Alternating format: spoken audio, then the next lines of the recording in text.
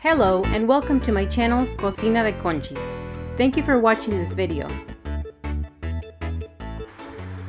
Today we are going to make green enchiladas.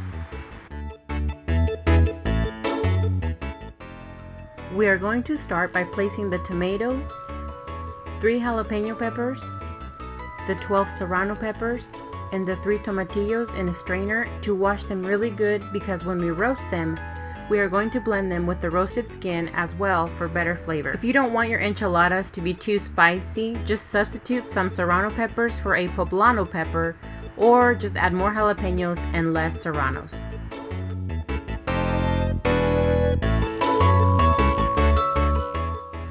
Our peppers and tomato have been rinsed. Now we are going to place them on the skillet to roast. You can roast 2 Roma tomatoes instead of the 1 big tomato if you wish. They are much easier to roast if they are small.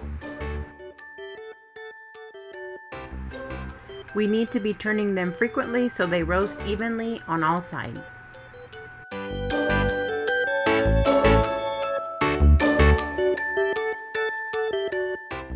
Our peppers and tomatoes have been roasted. Now I'm going to place them in a plastic bag to steam for 10 minutes.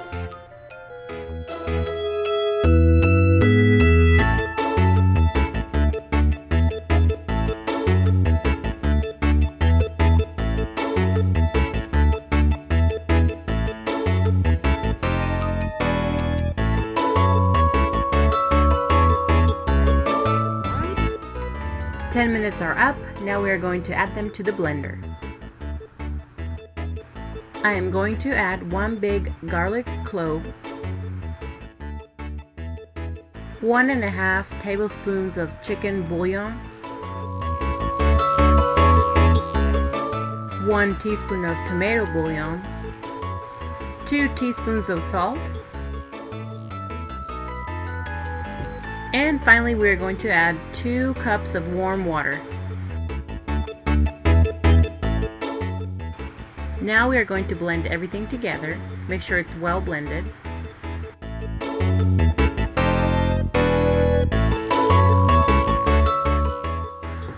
Now we are going to cut 1/4 of a small onion in small pieces.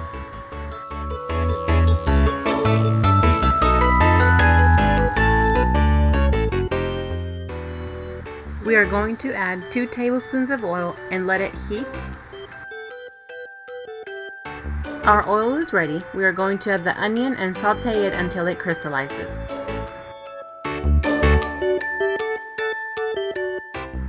The onion is ready, so now we can add our blended enchilada sauce carefully. Let it boil for a little bit and then try it to make sure it doesn't need any more salt.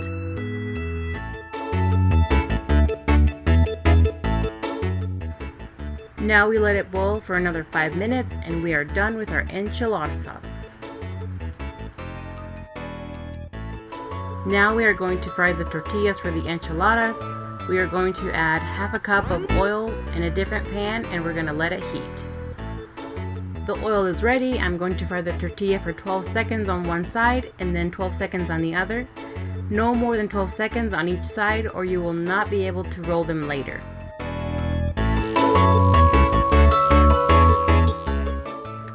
I'm going to fry the rest and move on to the next step.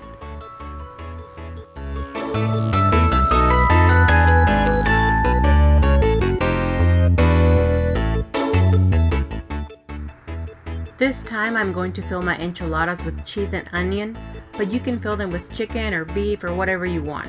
I'm just going for the traditional cheese and onions. I'm going to chop enough onion for the enchiladas I'm going to make and get my cheese out. You should be able to make enchiladas for at least 6 people. We are going to add desired cheese and onion to our tortillas and roll them up.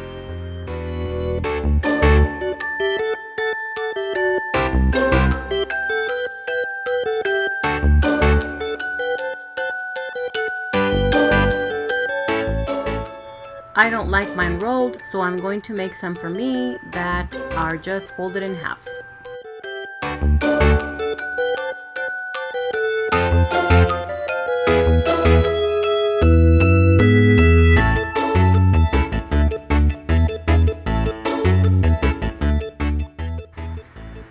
Now I'm going going to add some rice. If you want the recipe to my rice, it is up and ready to go on my YouTube channel.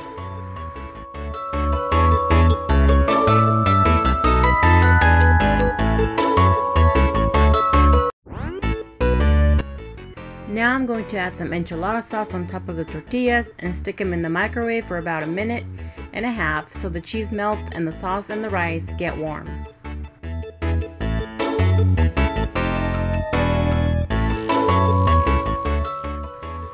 Okay, I took them out of the microwave and now I'm going to add some lettuce, tomato, cilantro, lime, and Mexican cream. I was going to add some slices of avocado as well, but I couldn't find any. You can find the Mexican cream at a Mexican store or at Walmart.